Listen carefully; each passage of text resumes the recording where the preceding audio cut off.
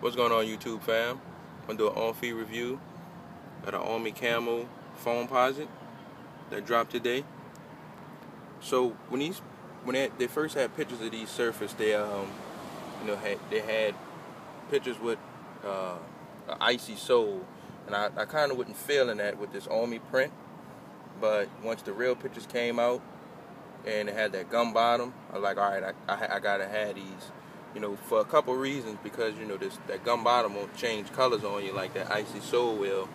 I think this shoe will last a long time, and then it's a cool little shoe too. Rock it with some khakis or some, even with some jeans. So, just wanted to show y'all what these look like.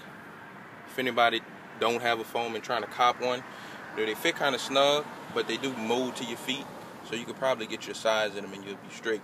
Y'all go ahead and follow me on Instagram at IMTMCII. Hit that like button, hit that subscribe button, leave me a comment down at the bottom. Peace.